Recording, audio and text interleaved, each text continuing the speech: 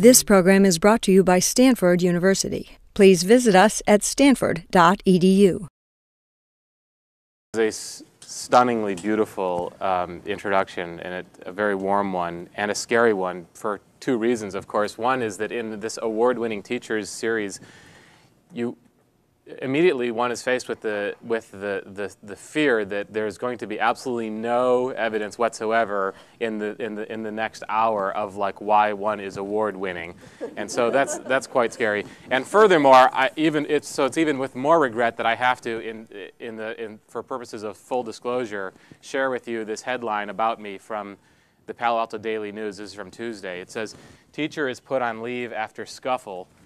A longtime college professor was placed on leave following a scuffle and fist fight with a student in front of a full classroom last week, college officials confirmed yesterday, etc. Actually, no, this is about a Foothill college professor, but my teaching assistants brought that in and thought that I should take some sort of credit/blame for that. That will not be one of the suggested teaching comportments in this presentation. No.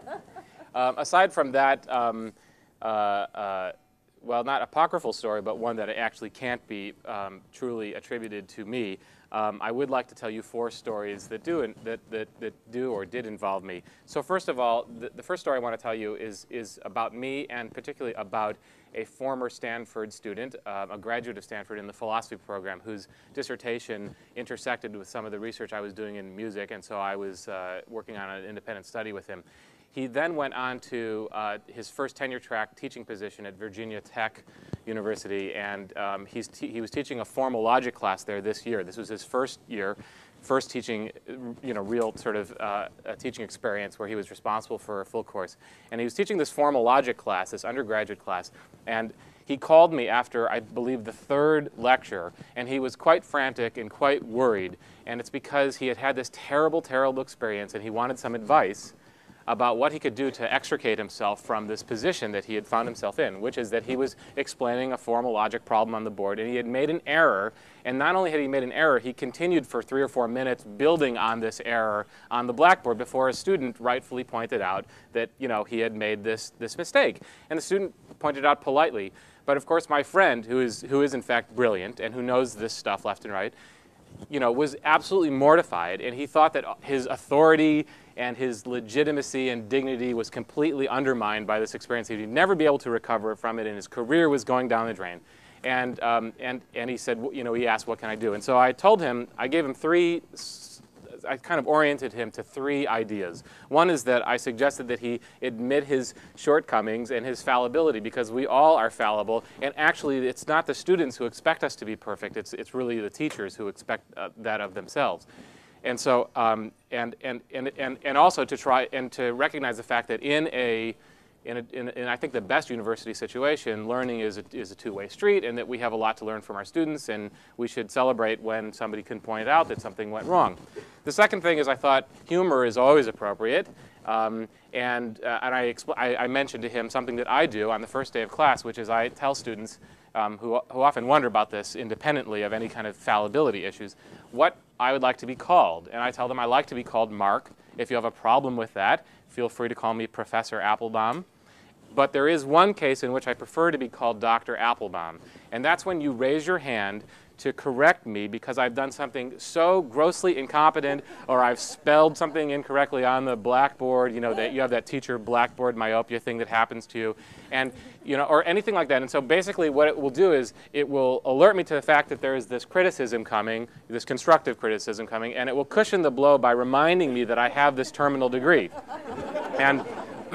And they kind of think that's funny, and it's a way of bringing up this kind of fallibility issue. And then lastly, I pointed out that I reminded him that at least in my opinion, there is tremendous educational value in failures. So we learn very little from getting things right. We learn quite a bit, however, from getting things wrong, looking back at that, scrutinizing what went wrong, retracing our steps cognitively, and finding out where we went awry.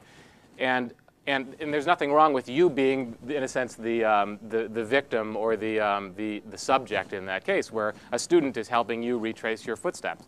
And that seemed to help him a lot, and he tried it. He tried all these things the next day, and he felt like he had just regained. It had blasted him forward in the cachet meter with his students, and all was well. So that was a bit more verbose than I had hoped. Let me move on to the second of these 4 introductory stories, and that was about a colleague who also needed my help. This is a colleague at Stanford who had a particularly precocious student who was answering all the questions immediately, monopolizing the entire conversation, whose thinking, whose experience was well beyond that of this student's peers. But it was creating clearly a less than ideal environment for the other students who were not able to get in on this conversation and who were, not able to participate. And so he wondered, what can I do about this? And I said, well, I had an experience like this actually at Stanford a few years back. And what I did is I took the student aside privately, and I said, and I wanted to express 2 things. First of all, I wanted to let the student know, give the student a sense of security, that that student didn't have to prove himself to me anymore, that their participation grade was for sure not in jeopardy, and I was very impressed with their intellect and their experience, and I welcome outside of class office hour conversations about the more esoteric things that were maybe not quite as central to the conversation. And then the second thing was that I asked him if he could help me, in a sense, teach the class, to kind of bring him onto the team and explain to him that it's my goal as a teacher to give everyone in the class a chance to speak and to contribute, and he would be helping me by having this extraordinary restraint, by waiting at least an extra 10 seconds to see and then if nobody else had anything to say, then he could jump in. And both of those seemed to work. So I felt really gratified that I was able to help this other colleague. The third story and fourth stories are about my needs, about help that I needed. So I had a student when I was teaching at Mississippi State University who asked to turn in an assignment late. And I told her no, she could not turn in the assignment late. And she was very upset. I mean, she was particularly irate. And I felt like, well, why are you so upset? I mean, in my mind, I didn't say this to her, but in my mind, the reason that my verdict was no, you can't turn in this late is because you've abused my goodwill because I've said yes 2 times prior, and this was the 3rd time in a row. And come on, let's get on with it, and let's be professional here and responsible and take deadlines seriously for once. And I asked a colleague of mine, because I was really disturbed by the degree to which she was upset, and he said, your expectations are not clear, and what you realized that she had burned enough goodwill, but in her mind there was no way to predict when you could bestow this extra little favor or this sort of like to make this sort of pardon, and when when she actually had to abide by the rules, because the rules were not in fact clear. And he said if you make the rules clear at the beginning, you'll have no problems, and he was absolutely right. And it turns out the rules usually don't matter as long as they're made clear. They could be please don't make arbitrary rules. I mean, base them on some sort of values that are reflective. But so I could have had no papers will ever be accepted late. Papers will be accepted late always. Or students may have 1 coupon during the quarter during which they can turn in 1 late assignment, or whatever. Any of those things would have been clear. But she was, in a sense, I had created a kind of infantilizing situation where she just went to the teacher, the person who's in charge, and just had to ask for something and not know when it was going to happen, when it wouldn't. So that was very useful advice that I got from my colleague. Another time I had useful advice from a colleague was when I was teaching at Carleton College, and there were some students who were having some trouble with some of the course materials, and I noticed that they weren't really coming. I would invite them to my office hours, but they often wouldn't come. And I wondered about how to improve the situation, and I learned a great tip from a colleague at Carleton College. And this, of course, doesn't work in huge classes, but in modest or enrollment, classes of modest enrollment. What I do now is I have, this particularly is important in freshman seminars, I have a kind of office chat sign-up list where for 5 or 10 minutes, students have to sign up during the first or at the latest 2nd week, and they have to visit with me for a little office chat, a get-to-know-each-other chat. And it has nothing to do with the course content and it certainly has nothing to do with them hopefully falling behind or having problems at that point in the course. But it's a chance just to get to know each other, learn something about my students, be very informal. But what it's doing secretly is it's introducing students to my office. They have they take away a mental picture of, oh, that's the place where I go to get help. That's what an office hour might look like. That's the safe place where I can work on these things. And what's extraordinary is it really actually works. It dramatically improves the number of students who will actually come to you for some help. Now, these are 4 stories, 2 of which involved my getting help from colleagues, and the first 2 stories where I was able to offer some help. What do they have in common? They have almost nothing in common, and they are a grab bag collection of wisdom, some where I sort of feel like I could take certain credit for generating it, and others where I sort of accumulated it from colleagues. It's been my experience when I come to these talks and others, great talks sponsored by the Center for Teaching and Learning, that I take the majority of it isn't, I'm not ready to hear, or it doesn't actually make sense to me, or I'm not able to somehow calibrate my teaching to apply those things. But in every single one of those sessions, I've taken away 1, 2, sometimes 5 things, which is a minority of what was said. But those are gems, and that's the reason you come to these things. You pick up things that you can use and things that you can apply in your own way. And I really believe that teaching is a cottage industry. There's no one way of doing it. We all do it in different ways. And so what I hope this grab bag does is it's a little bit of a teaser to set up the bulk of today's presentation, which is this maybe incoherent, but this diverse salmagundi, this grab bag of different observations that I've made that are based on my experiences in the classrooms. And if you take away 1 or 2 or hopefully 5 of these things and in some way are able to apply it to your own teaching or your own needs, then it will be a great success. So there won't be a clear philosophical argument. There will not be a synthesis of ideas. I don't think there will be a conclusion. Instead, I will just run out of time. So I just want to make it clear that this is kind of a thing that's in list form. Before I jump into this, I should tell you 2 things. One is that the form of this list will be will follow the title of the talk. So we have, as a kind of sandwich, these 4 things. With number 1 is things I do but shouldn't do, and number 4 is things I don't do but should do. So that's the kind of like the exterior of the sandwich, which is this sort of falling on my sword, self-deprecating moment, and then this kind of confessional thing. And then in the center are the things I do and should do, and things I don't do and shouldn't do, which are this more like narcissistic, self-congratulatory mode, I think.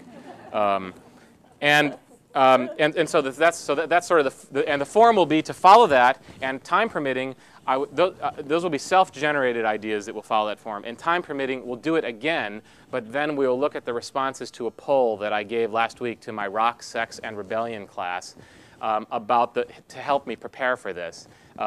Again, this two-way street thing, right?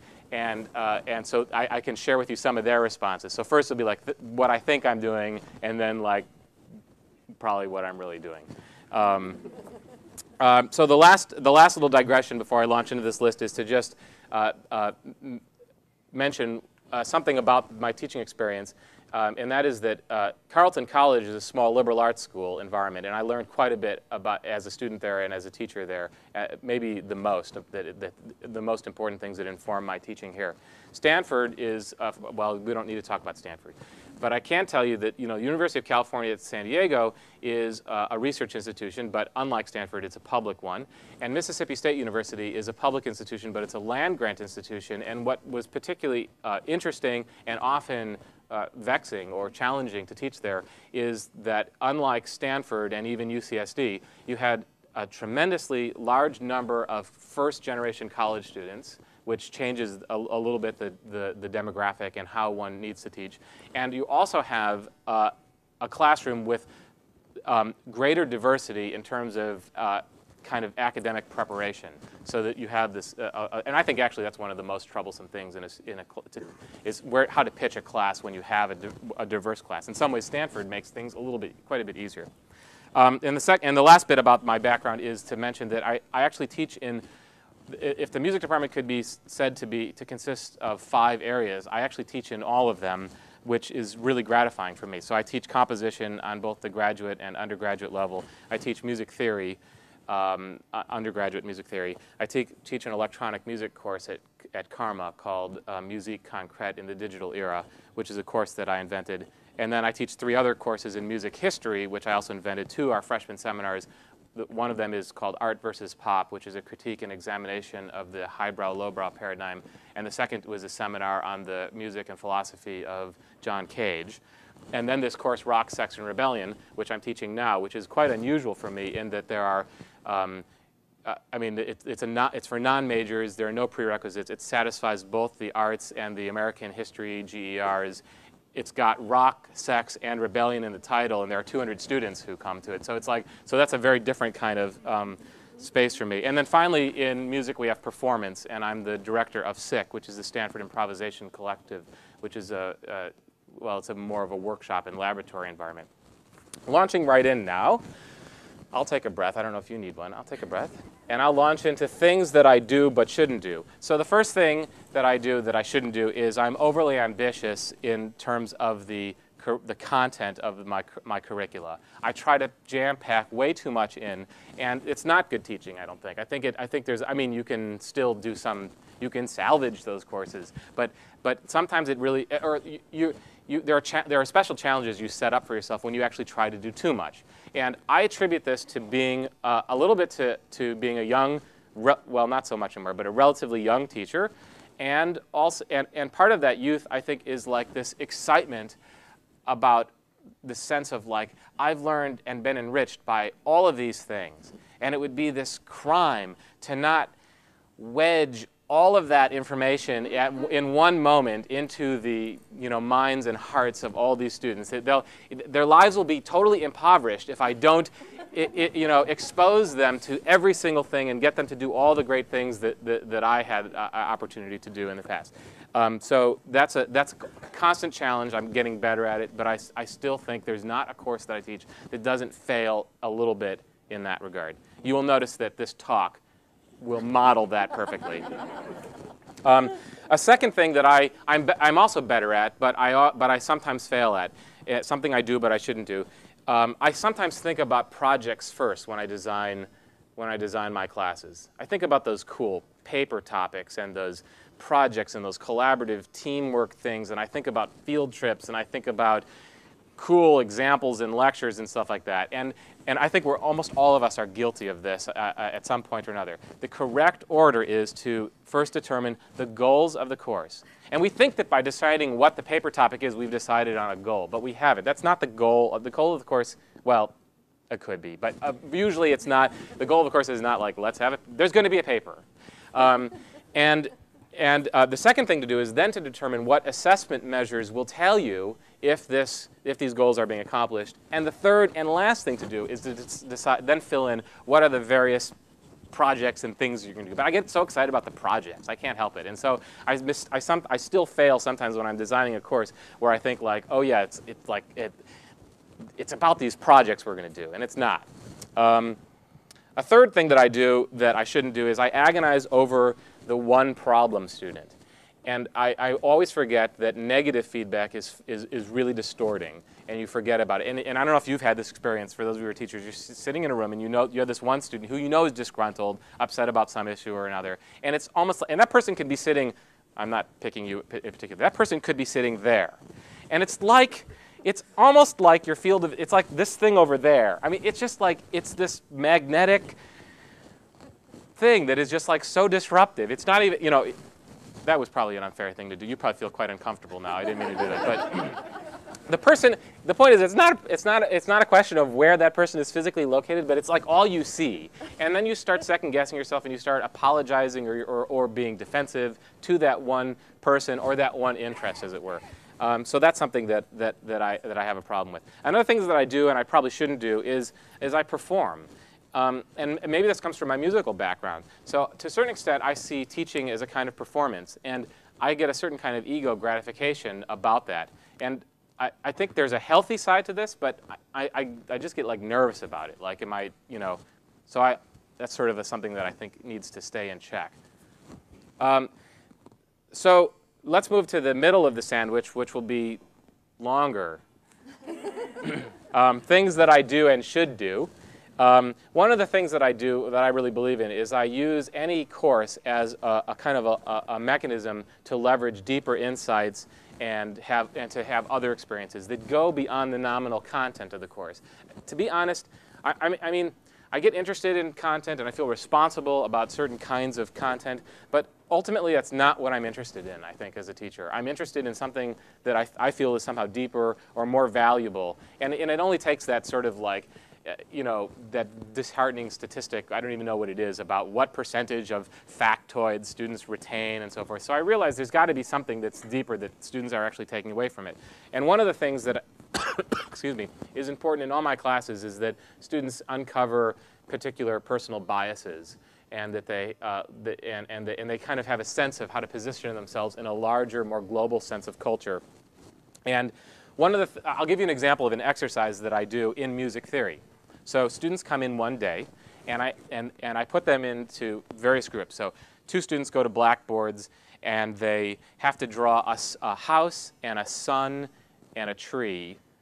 Just do a picture of those. And then, this sounds so juvenile, I realize, but you'll see where I'm going eventually. And then another group of students have to make a list of what foods should be on a Thanksgiving menu, dinner menu. And another group of students have to make all the words they can out of the letters in Stanford. And then another group of students have to decide what, they have to compile a list of tools that they might like to have if they're going to fix a bicycle.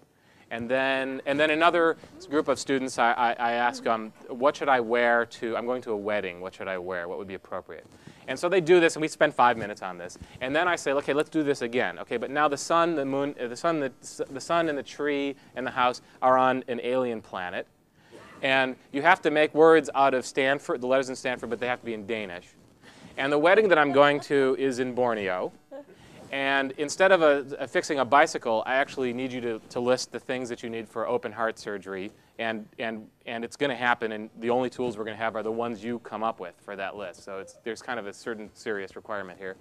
And it's not a Thanksgiving menu. It's breaking of the fast for Ramadan. And so anyway, the point, there are certain people there who are pre-med and who get I don't know if they get it right, the heart surgery thing, but maybe they do. And obviously you'll have Islamic students and so forth, and maybe somebody I haven't had anyone from Borneo yet. But the point is that suddenly when they recognize that they don't participate, in general, when you participate in a certain culture, your answers and your responses are going to be very rich and efficacious. And when you don't, then you have this uneasy footing where you're not quite sure, and you have less to draw upon.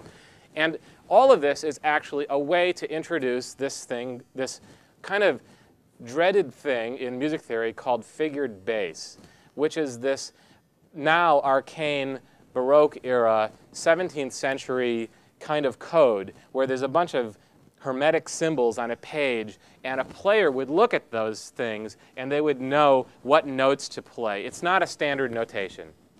I apologize to those of you who are in music who would prefer a richer and more elaborate explanation of figured bass. But what I'm trying to say is that there is this thing, and this is what I'm saying to the students, that makes a lot of sense if you are from the 17th century or you have studied this tradition and you have enriched, you have a rich perspective because you've immersed yourself in this thing and you've taken the time and the discipline to learn about this kind of this thing.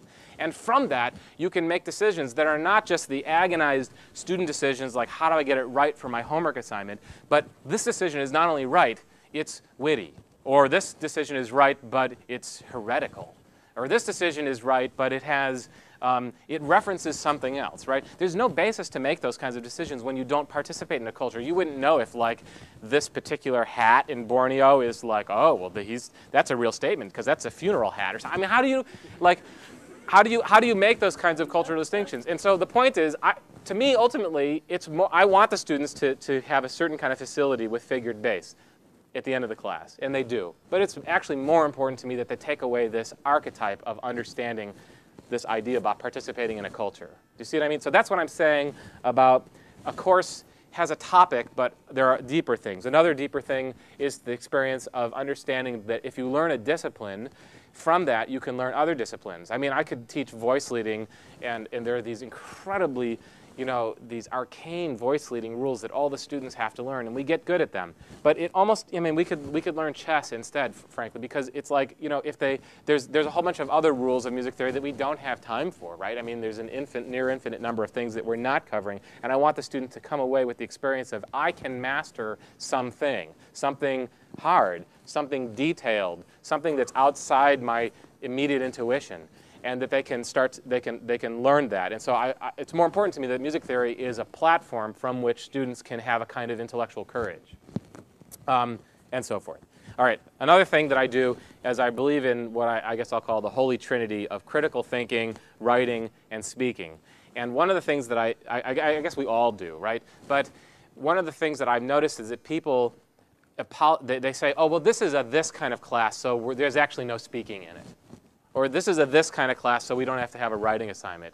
And that's something that I really actively try to avoid. So for example, like in music theory, where you're doing all these tonal harmony exercises every week, many people in the theory curriculum don't actually assign a kind of academic, rigorous, scholarly paper, research paper. But I do a project in that. You know, it's a short 5-page paper, but that's actually part of my theory curriculum. In Rock, Sex, and Rebellion, where you have 200 students in the classroom, you'd be initially inclined to say, well, that's too big for a discussion, and it's actually not. It's hard, but it's not. But more important, it's too big for 200 students to give, you know, oral presentations to the class. It's not, and so what we've done, and my teaching assistants are, you know, they love me and hate me for this because it's created a lot of work and logistical challenges. But every student gives a 5-minute timed, like as if it's a radio broadcast, carefully articulated, practiced presentation, and we collect a top 100 list of songs, the greatest rock songs of all time, and we break out into 10, over a course of 1 week, 10 2-hour sessions, and everyone has to attend one of them. So you're attending one 2-hour session. The TAs, see, they have to attend all of them. But you attend one 2-hour session, and you hear 20 presentations, and you're one of them, and you have this experience. And by the way, that presentation, along the lines of this sort of deeper, going back to my first point of leveraging some sort of deeper issue or understanding, the presentations, by the way, are not, they're half an analysis of the actual song that's been selected. The other half is an analysis or an explication of the values on the basis of which the choice was made. So I'm equally interested in what kinds of things that they're concerned about. And so we're collecting not only 200 top songs, we're collecting 200 reasons for why you would how you would choose a top song. Okay. Casual atmosphere. I like to try to create a casual atmosphere, and in class, but also out of class. And this actually goes to the idea that I really try to get students. I don't know if I succeed always, but I really try to get students to take responsibility for their own education. I always say that I didn't get a good education. You don't get a good education. I didn't get a good education at Carleton College as an undergraduate. I took a good education. It was as much my responsibility as it was the institution's. And I try to remind students that they have to. I mean, it's not just a question of like applying yourself. You have to really go and get it. And what you learn from that is that you can get it and you can continue getting it. I mean, 4 years to me, frankly, it's a good number. It's arbitrary. A master's is this many years. A doctorate, well, that's already kind of a weird, flexible sort of thing. But 4 years for a baccalaureate has certain charms, but it ultimately is kind of arbitrary. I mean, we're students for life, and so the idea is to explain to my students that in a musicianship session, they have these breakout groups with their teaching assistants, and they work on dictation and ear training and rhythm reading and sight singing, and they do these things for like their 50-minute time period, but they're not going to get really good at it unless they do it outside that. So I try to encourage students to use the time in the shower to practice singing your scales, or get together with other people. Maybe not get together people in the shower. That might be two different times. But of course, students are creative and interesting people.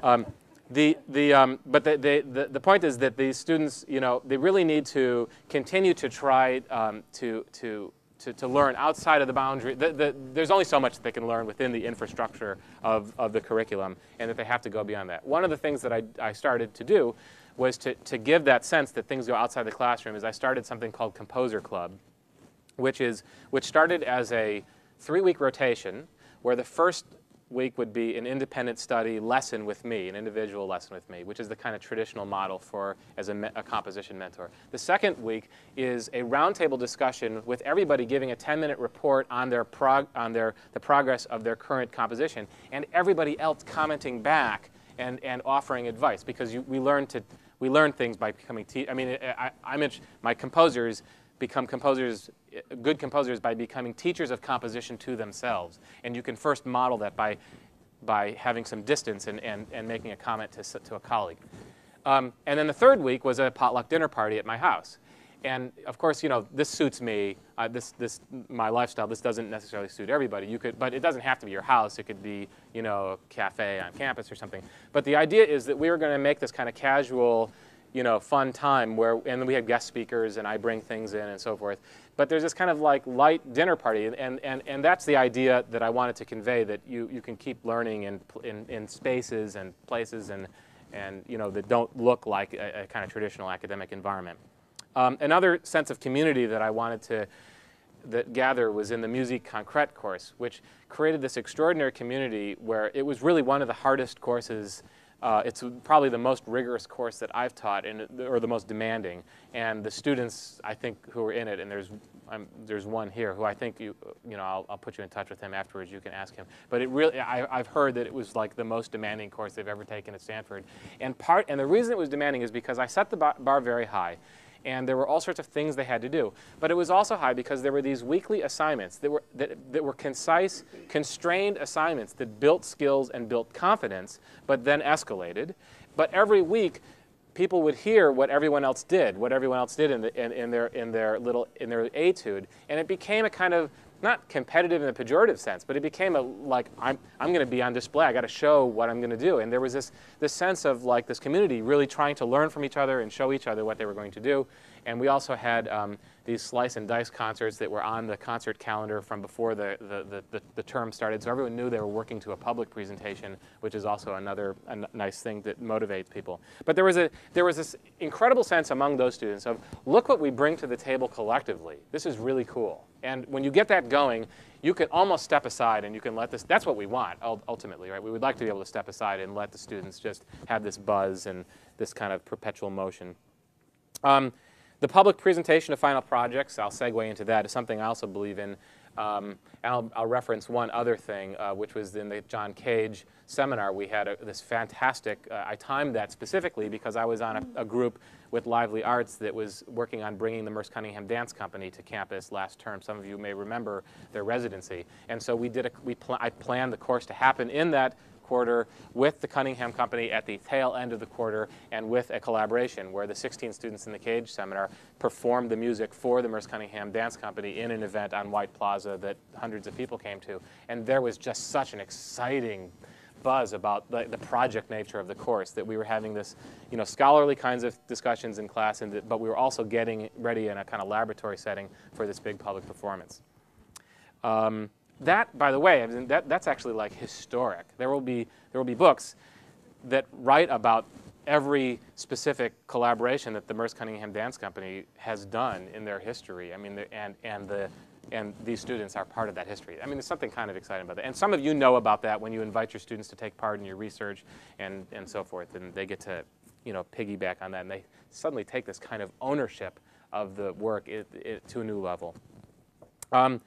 Another thing that I did in the Cage class were a kind of set of mini lectures where everybody learned from each other. So I had this orbiting constellation of topics, and each student was assigned one. And because actually Cage was interested in chance procedures in his music, we rolled dice to determine the order of who would present what and the order of the topics, which was kind of a fun thing.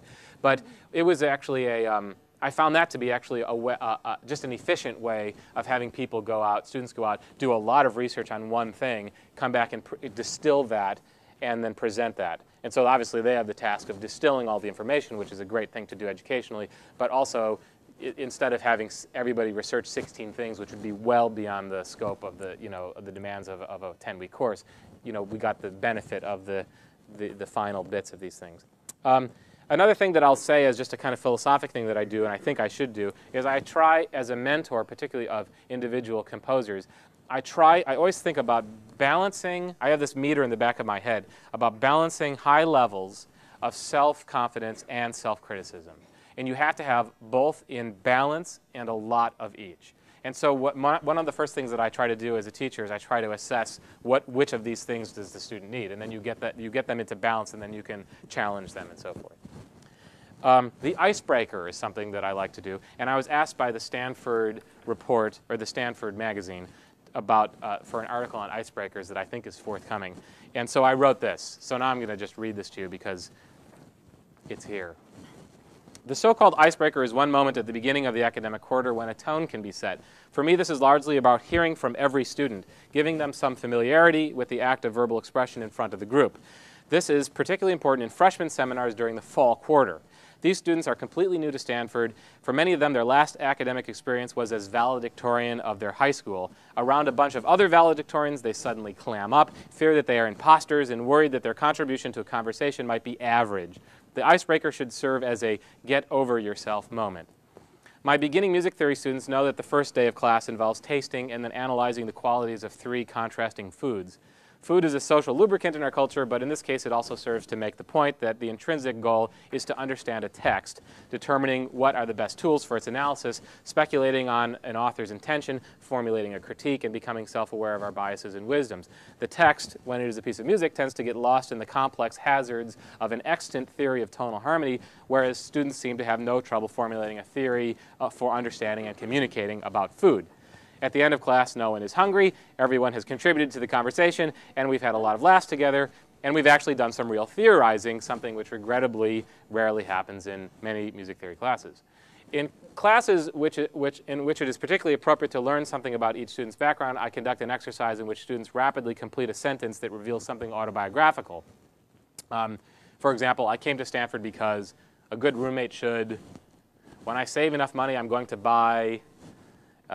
A book that I highly recommend is, if I could learn 2 more languages, they would be, I'd love to have a backstage pass to, I'm happiest when, as a kid, I got in trouble when during an earthquake, I would probably, etc. Students generally find this to be a lighthearted and enjoyable way to hear from their colleagues on the first day of class, and some of the responses are extraordinarily unexpected, funny, alarming, witty, etc. I've even had students who were vexed about their response offering revisions to the group during the next class session. The most startling response was from a student who, when prompted, "When I'm famous, my stage name will be," immediately offered Rune Kincaid, with such alacrity and certainty that it was clear he had given it a lot of prior thought. So, and by the way, you can do that quickly on a first day. I don't think you have to use up the whole first day on that kind of thing, but it sort of sets a nice tone. Finally, I will say that, or maybe I'll do a couple more of these before I move on. It's good to let students contribute to the curriculum through their own presentation on a topic that they actually choose. Now, I started to do this as a self-defense measure. Like, your course didn't cover, my favorite wasn't, why don't this, at this school they do, and so that's my moment of like, the final symposium that we're going to have that's open to the public for, or whatever, or in their class presentation, that's your time to choose the thing that you thought was missing. And this actually goes a long way to actually, staving off certain kinds of criticisms about the content. But also, it again invites the students to take initiative and take responsibility in the content of the course. Okay, I guess I'll say one more thing here that I like to do early on is I like to gain some sort of credibility or authority in the first or second class. I think one of the things I do is I admit vulnerabilities and insecurities and fallibilities and problems, but usually not on the first day. Like, I like to first try to get some sort of authority. And so for me in music, because I'm somewhat skilled at the piano, in fact, I'll invite you all to a concert on Wednesday that I'm giving where I'm the featured artist with the Stanford Jazz Orchestra. It'll be Wednesday night, May 18th, which you can remember because 18 is between 17 and 19. At 8 p.m. in the Dinkelspiel Auditorium. And anyway, but because I have this technique as a pianist, I like to dazzle them a little bit on the first day. You all have your sort of special thing that you can do. It may or may not be piano, like organic chemistry classes. The piano is less familiar. less frequent, but but it might, you never know.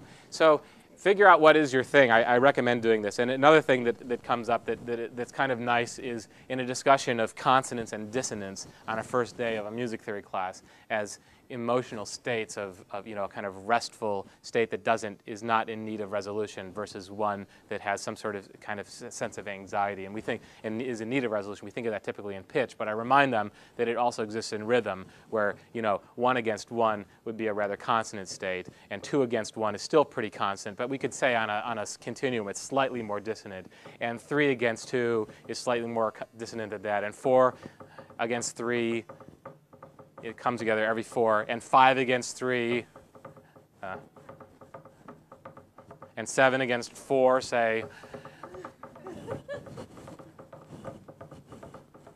It's like a parlor trick or something for me, but people are like, and then you hit them with, now what if we put this in an ocular dimension rather than an aural one? So if we take the conducting pattern for 5, say 1, 2, 3, 4, 5, 1, 2, 3, and then 3 against that one.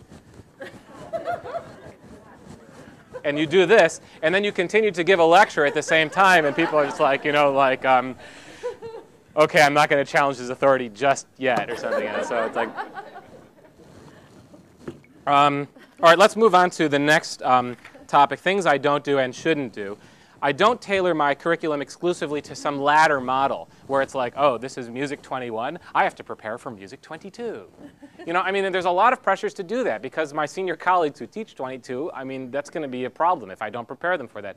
But I really try to resist the temptation that we're simply teaching a bunch of skills so that the students can go on to the next skills. You have to really, there has to be a reason for all of these things intrinsically that can't only be about like getting ready for some next thing.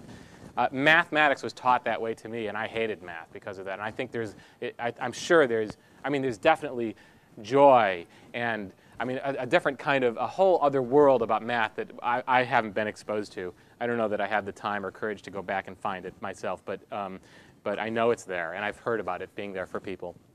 Another thing that I try not to tailor myself to is thinking about preparing for the GRE. Okay, and I specifically resist the idea of thinking about our peer institutions. They might have it wrong. In fact, in music theory, they do all have it wrong, and as do most universities. I hate the way music theory is taught actually in anywhere actually, and I alone know the right way to do it.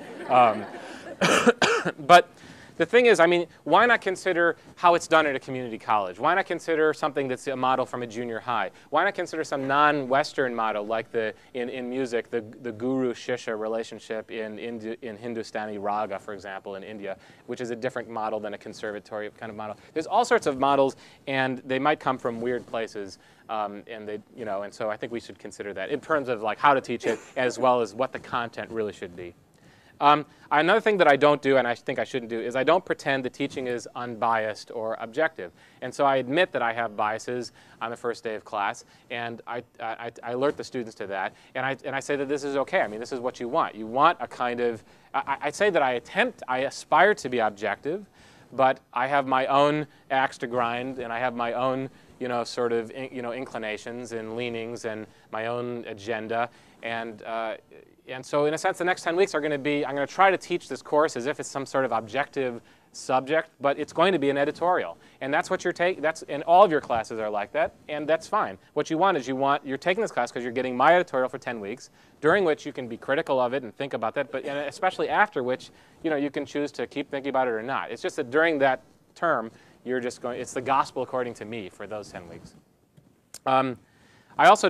One of the other things that I don't do and shouldn't do is I don't forget that I am weakest as a teacher of that which comes easily to me. And I don't assume that because it's easy for me, it's easy for the other students. This is something we really forget, that when when things that came very easy to us, we're usually the worst at teaching. And those things where we struggled and we had to, we are better at anticipating what the problem areas will be for students. And I think we're more effective teachers often. These are not things that we struggle at necessarily currently. These are things that we had problems with at some point. I also do my best, and I almost never have had broken this rule. I don't refer to students as kids. because I just don't think it's a good idea. I think they're young adults, and we have these expectations from them, and I don't know. I think the whole kids thing, it's charming, but I just feel it undermines the enterprise. Okay, back to something a little bit more pejorative, things I don't do but should do.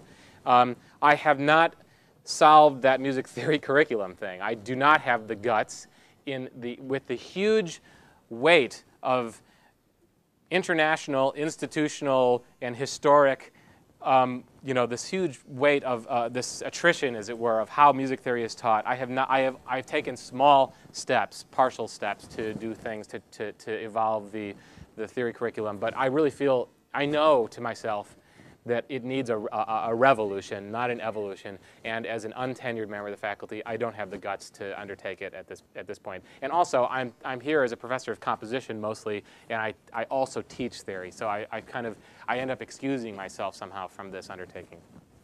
Another thing that I don't do, but I probably should do, is I should have more distance from me and to my teaching assistants. And I think it's good the way it's been now and the way it's been recently, but basically this is a criticism of my first year at Stanford, where I came in, I'm in my early 30s, I've got teaching assistants who are working for me and for the class and for me, who are my age, older, a little bit younger, who I respect in terms of what they know, and I respect that they know as much as me, and that we know different things, and some of the different things that they know are equally or more valuable than the things that I know.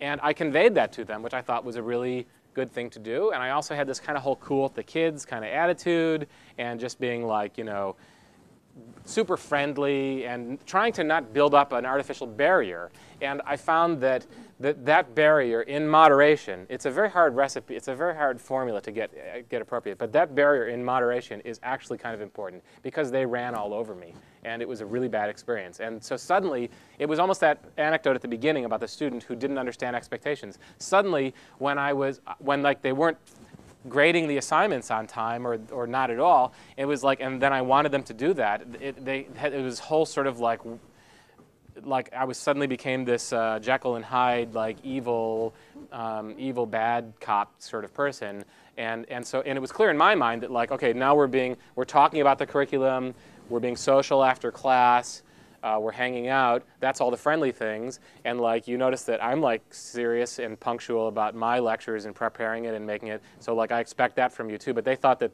they did fine jobs sometimes, but some of the things were in that, oh, he's friendly, he doesn't care, he won't care if we don't grade this week, if we grade it next week, and so that was something that I learned the hard way, and I'm still learning.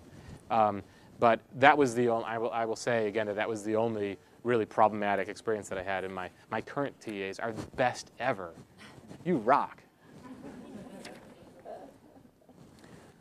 I could say something about management style, but I think I just did. So, another thing that was a bad experience that I did, I'll be self-critical about, was a time when I had a paper from a student. She was a first-year student, and she wrote this paper, and it was pretty dreadful. It was the arguments didn't follow one from another. The paragraphs didn't build. The grammar was bad. There were awkward run-on sentences. It was really a mess. And I mean, it was a passing grade paper, but it was just not a good paper. And I let her know in no uncertain terms. And what I learned from this experience, which involved the Kleenex box from my bottom drawer of my desk during the subsequent office hour meeting, she was really unglued by this. She was really upset, and she was outraged that my criticism was not constructive. That's what she said. And basically, I mean, I think in honesty, she was mostly shocked, because this was the first time that somebody had told her that her work was not, up to snuff. And she was under the mistaken delusion that she was actually really a fine writer, which she was not. And I had made, like, there's the writing center, and there's resources on campus for you to, and I suggested, I had said those things in my comments, but she didn't really see that as, like, it wasn't constructive enough, or it didn't equally balance the invective that I levied against her. And so what I've learned from that is that I can still get my message across in a little bit more gentler tones, okay? And particularly to be sensitive to first-year students who are just coming in and don't have necessarily a sense of what the standard, should be or what's expected. Okay, now I want to turn to this poll that I promised you. So what did the Rock, Sex, and Rebellion students say? And let's start again with things I do but shouldn't do. A lot of them say I go on way too many tangents and I have too many digressions and anecdotes.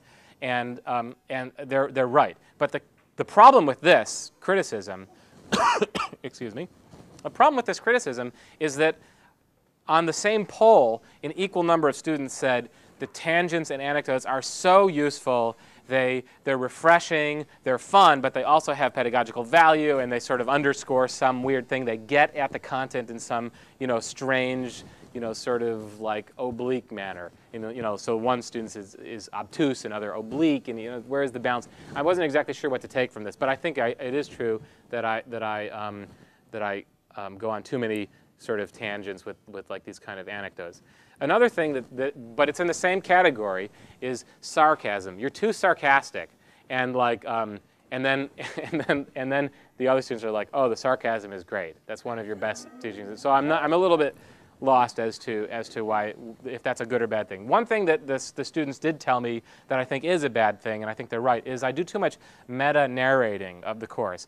There's too many moments, too many asides of like, kind of apologies, why I didn't get to this, why I couldn't include this, why I don't have time for that, and that sort of thing. And I think that's sort of, I think you can do that in moderation, but I do think that I do too much of it. And I think it's kind of you're sort of selling a product, to a certain extent. I hate to think of it that way, but if we want to think in those kinds of commercial terms, then you're kind of like, you're lessening your faith in the product in a sense.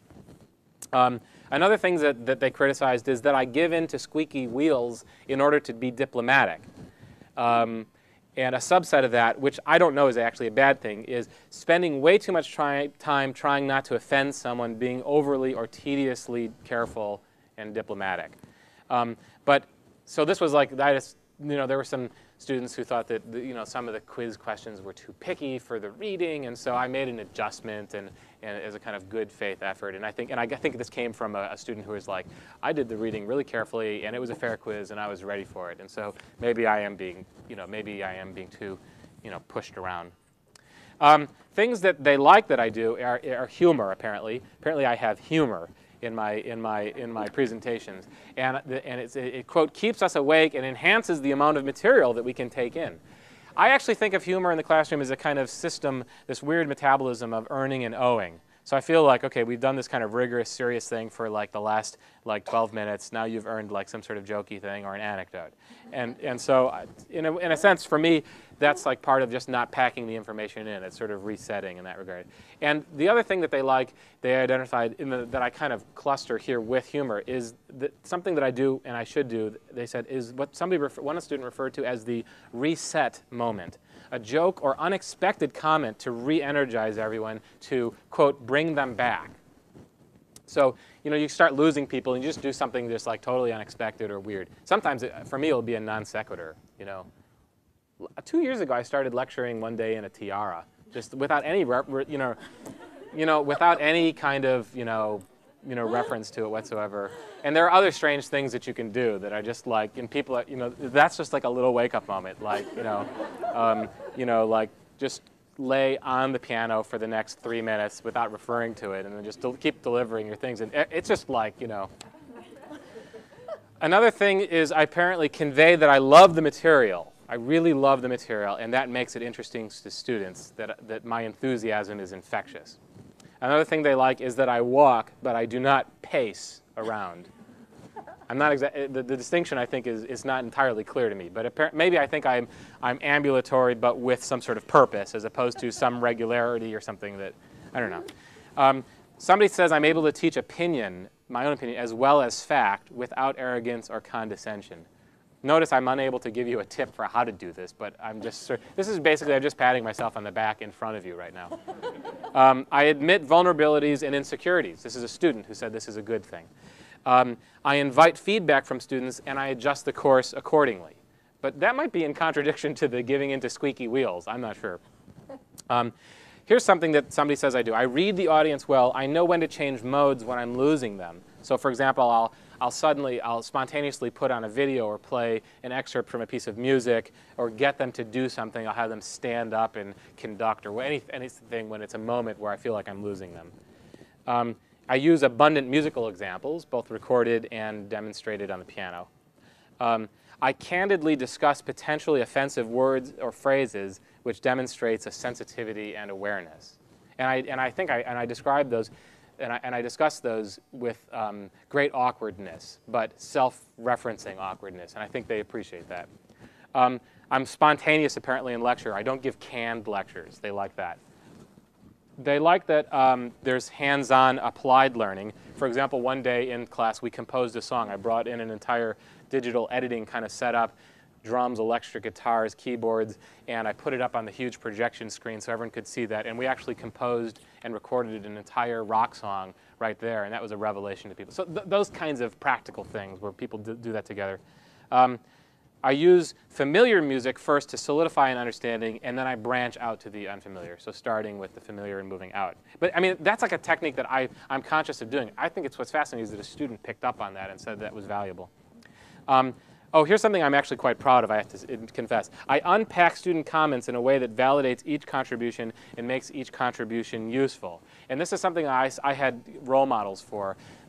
Particularly Steve Schick, who I was a teaching assistant for at the University of California in San Diego. He was just amazing. Somebody could give the most off-the-wall thing. And he said, you know, your comment uses the article the. And we can use the also to, I mean, it could be like this completely, I mean, just kind of amazing. Like, are there multiple things or just a single thing? Single? Well, it's like single, but one more would be multiple. I mean, it's just like, he had this incredible ability and stuff, and I just really love to do that kind of thing, And finally, one of the things that the students recommend is what I actually referred, this is my term, martyr pedagogy. And martyr pedagogy is usually followed by, you do something, and then it could be easily followed by the comment, I look stupid, you'll always remember. Okay, so that's kind of the architecture of martyr pedagogy. Things that I don't do, according to students, and shouldn't do. They say that I don't pander to students who are not willing to undertake academic rigor. I set high expectations. Another thing that they say I don't do and shouldn't do is teach the book. Some students said, if you taught the book, I wouldn't come to class. The book is a kind of a corollary. It's useful. I want to hear your own ideas that sometimes weave their way through the book, but often are separate. They also say that I don't do excessive, gratuitous PowerPoint. And I'll refer you to, and I use PowerPoint very much in limitation, and I use it very carefully, and never, or almost never, in a sequence, and never with the bullet points of, and I refer you to Edward Tufte's The Cognitive Style of PowerPoint, which is a great polemic about PowerPoint. I don't patronize or talk down to the students. Apparently, I think I do sometimes, but they don't. So that's good. I'll keep that spin. They say I don't speak too quietly, in a monotone, or stationary. For example, one student said, "You don't stand behind a lectern." Actually, the student said podium. I have a personal thing about the difference between the podium and the lectern. It's a pet peeve. It's a lectern. I'm not standing on it.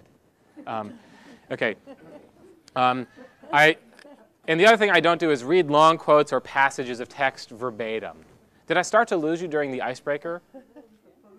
The icebreaker was okay. The icebreaker was okay only because I think it was counterbalanced with humor. Because if it wasn't, I think that length of a quote might have lost you. Things they say that I don't do but should do, and I'm about to be guilty of this one, end on time.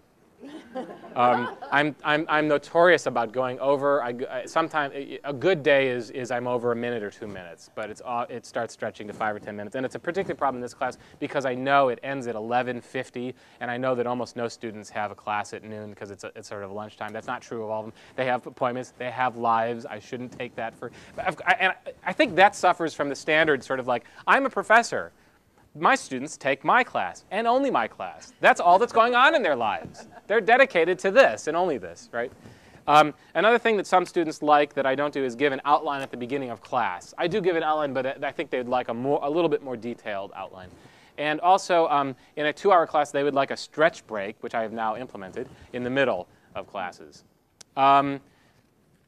So those are some things about, so that's the end of my list, but I promised you no conclusion and I lied. So I will conclude with, I guess, a kind of a philosophical statement, which is it's not a conclusion to this. It's actually just now a philosophical statement. Okay. I remain idealistic that I can make the world a better place through teaching. And I think a lot of people actually think that that's just BS, but I do, I can't help it.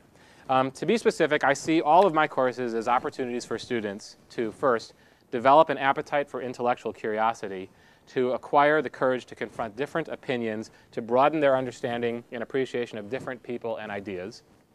Second, I see all my courses as opportunities for students to ask complex questions about quality, to create a personal set of values from which to evaluate, criticize, and judge music, to identify personal assumptions and recognize the differences between this set of values and other sets.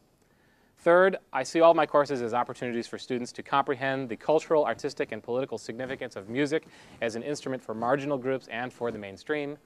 And lastly, I see all my courses as opportunities for students to believe in their agency and in the significance of their actions, to feel a sense of ownership of and responsibility to their community, to become aware of their own role in the evolution of culture. Thank you.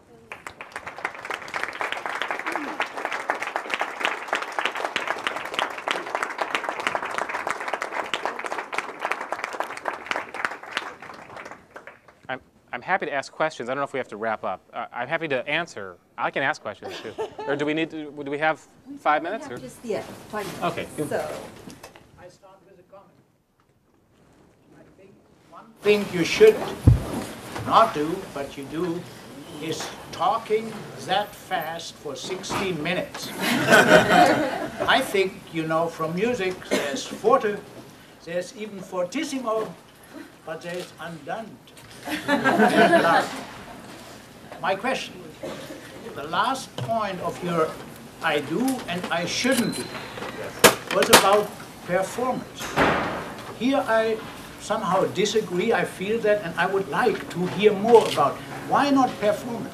Look, one thing we have to do is prepare. Preparation, that's it, I heard here a few years ago. So a performance is what we do. What against performance? Thank you for your comments, and I agree with you. Andante is nice. Andante is good. Although I think I wouldn't naturally I wouldn't take your example literally, which in a kind of symphonic form in which you would have one long movement of andante followed by a like this presto, and that would be completely incomprehensible.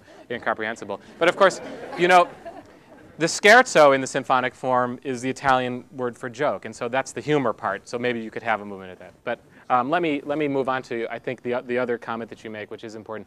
I'm in complete agreement with you as you define performance and as you think about performance, and actually we can give unprepared performances as well. But I agree that there's great value in the prepared performance. My concern is that I know that is a very personal one. And it's definitely part of a personal confessional, which is there's a certain part of my ego that is bound up in performing, and I know that as a musician. And I get a certain kind of buzz from the audience when I give a musical performance. And I fear that I sometimes might be designing my performances as an educator to look for that buzz that satisfies my ego in a way whereas I should put that last on the list or farther down the list as a goal, and that shouldn't in any way. I fear that it could possibly be on a subconscious level be competing with other goals that the performance should do. Does that clarify things? Thank you. Yeah, I think we're in agreement probably. Other questions?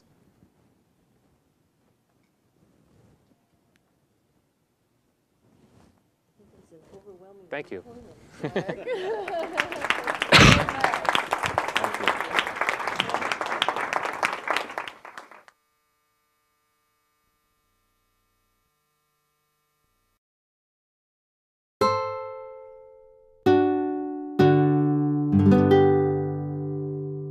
The preceding program is copyrighted by Stanford University. Please visit us at stanford.edu.